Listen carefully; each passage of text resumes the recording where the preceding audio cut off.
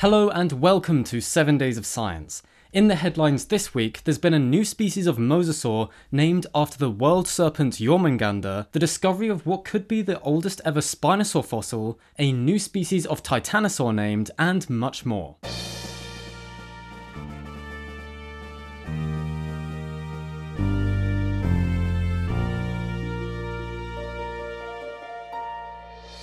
Starting off the news this week, a pair of papers published in the Astronomical Journal have shown how dangerous massive planets and other systems can be for their neighbours. One particular system of study for the astronomers was a system with the not particularly memorable name of HD 141399. This system has 4 giant planets orbiting its star, and this has a great effect on the smaller planets in the system. The question of whether or not the Earth could survive in the habitable zone of this star was looked into, and the conclusion was yes, but a shaky one. A planet like Earth could survive in the system's gravitational zone, but it would be very unlikely due to the gravitational influence of these 4 giant planets that could destabilize an Earth's orbit and send it outside the habitable zone. There are very few areas in the system where an Earth-like planet could survive. Another system called Gliese 357 has a massive, almost certainly uninhabitable planet actually sitting in its habitable zone. This planet would have a similar destructive effect on any planet hoping to host life, as its mass and gravitational influence would distort the orbits of other planets so much that their highly elliptical orbits would cause some really crazy climates. One researcher called their paper a warning that when we find planets in the habitable zone, not to assume they are automatically capable of hosting life. Also in the news this week, researchers have published a pair of papers showing for the first time that chimpanzees can undergo menopause. Within the scientific community, it has been accepted for a while that only a few species of animal go through menopause. Along with humans, orcas and some other species of cetaceans live well past the age at which they are able to reproduce. Now, chimpanzees have also been added to the list of species that go through it. Since 1995, researchers have been tracking a group of chimpanzees in Kibale National Park called the Ngoko group, and noticed that quite a few of the female chimps were living way past the birth of their last offspring. In fact, they were surviving around 8 years longer, which is about 20% of their adult life. As well as using demographic data to determine how long the females survived after the birth of their last offspring, they also collected urine samples and measured levels of 4 reproductive hormones. In humans, concentrations of 2 of these hormones drop once reproduction ends, whereas the levels of the other 2 go up. The same pattern was seen in the chimps, confirming that they had indeed gone through menopause, and that a lack of offspring was not as a result of disease. The menopause does not seem to occur in other groups of chimps, however, including their neighbours. Most female chimps don't live past the age of 50, while the Ngoko group of females are surviving well into their 60s, due to a better diet, less predation, and less interaction with humans. The best known explanation for the evolution of menopause is called the grandmother effect, the idea that older females without young of their own are better able to help raise their grandchildren, thus enhancing their own reproductive success. However, chimps are not involved in helping to raise their grandchildren, so for them the grandmother hypothesis does not explain why they go through menopause. Scientists suggest that the discovery of menopause in chimps doesn't invalidate the grandmother hypothesis for humans, only that grandparent care alone is not the reason why menopause evolved. First up in the paleontology news for this week is a very intriguing paper reporting on a possible fossil belonging to a Jurassic spinosaurid.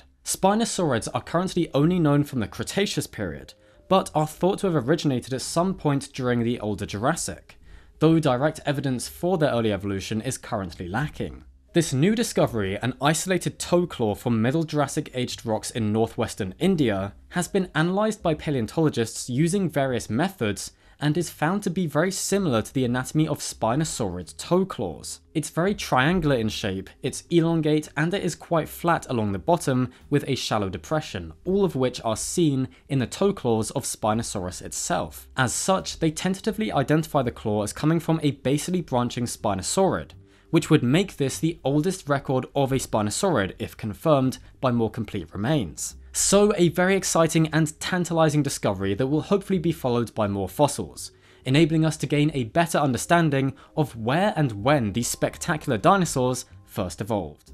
Also in this week's news, there's been the report of a newly identified fossil assemblage found in southern Poland. It dates to the Middle Triassic period, approximately 240 million years ago, and preserves all sorts of vertebrate fossils, very significant as the evolution of land vertebrates in the Mid Triassic is still poorly understood. The environment that all these animals lived in seems to have been a shallow brackish body of water with a lot of terrestrial input, and the remains of many fish, amphibians and reptiles have all been uncovered here. One of the most notable aspects of the assemblage though is the surprising abundance of the incredibly long-necked marine reptile Tanystropheus. Fossils of this amazing animal make up more than half of the large vertebrate specimens found from the bone bed concentrations at the site, leading the paleontologists to hypothesize that the depositional setting here is closely connected to the favoured habitat of these reptiles. There's also some variation in the remains of these animals, suggesting that another kind of Tanystropheid is likely present at this locality too. So another amazing discovery, giving us many new kinds of fossils, as well as providing some more insight into the paleobiology of the wonderfully strange Tanystropheus. Also in the news this week, Ragnarok has arrived. A new species of Mosasaur has been discovered and named Jormungandr walhallaensis. This mosasaur was unearthed in rocks of the Pierre Shale Formation in North Dakota, and dates back to the Campanian stage of the late Cretaceous, about 80 million years ago. Not only is Jormungandr just the perfect name for a mosasaur, referring to the giant World Serpent of Norse mythology, but it's also particularly appropriate for this species as the fossils were found near the town of Valhalla, North Dakota, which is also honoured in the species name walhallaensis. The material known for Jormungandr comprises an almost complete skull and mandibles, all 7 of the neck vertebrae, 11 ribs and 5 vertebrae from the back. The skull measures 72 centimeters long, or about 2.36 feet, and the total body length has been estimated at 7.3 meters, or 24 feet. It's found to be a close relative of the small mosasaurine Clydastes. However, the paleontologists explain that they expect the placement of Jormungandr among other mosasaurs to change in future studies once more species are discovered and more anatomical characters added into the analyses of their relationships, better clarifying how they are all related to each other. They also suspect that Jormungandr might represent a sort of transitional branch between more basal and more derived mosasaurines, as it displays a mixture of anatomical features. Jormungandr is now also one of the northernmost occurrences of mosasaurines from the western interior seaway that used to split North America, expanding the known range of these reptiles.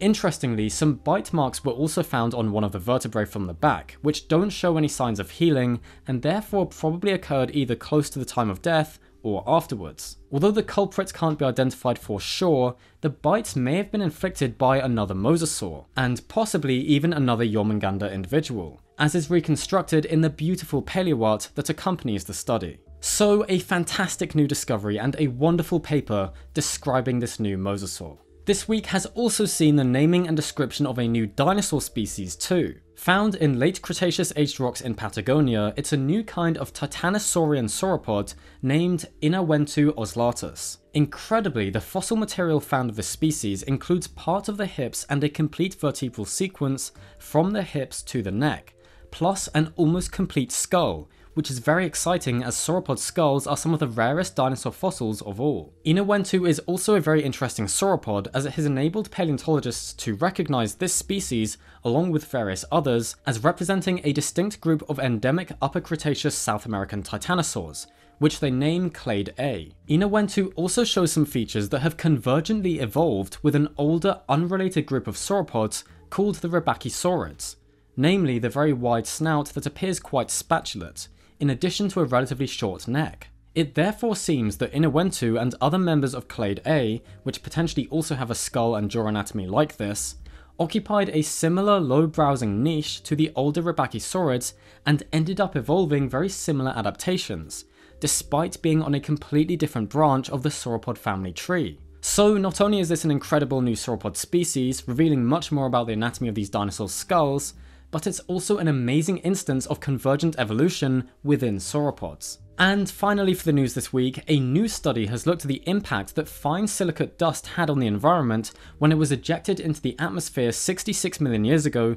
by the Chicxulub asteroid impact. It's long been suggested that the impact triggered a global winter, resulting in the extinction of many organisms, including the non-avian dinosaurs. But the exact changes to the climate that the different types of debris ejected into the atmosphere caused have been debated. This new study therefore presents paleoclimate simulations based on sedimentological samples from a locality in North Dakota that preserves deposits dating to the Cretaceous-Paleogene boundary, to see what the relative effects of sulfur, soot, and silicate dust were. As it turns out, the size distribution of the silicate dust shows that there was a larger contribution of fine dust to the global cooling than was previously realized, and this dust had a long atmospheric lifetime, about 15 years, contributing to the fall of global average surface temperatures of up to 15 degrees Celsius. Photosynthesis may also have been completely shut down for as long as 2 years after the impact, due to changes in solar radiation reaching the surface induced by the dust. So some very interesting simulations illustrating how catastrophic this asteroid impact was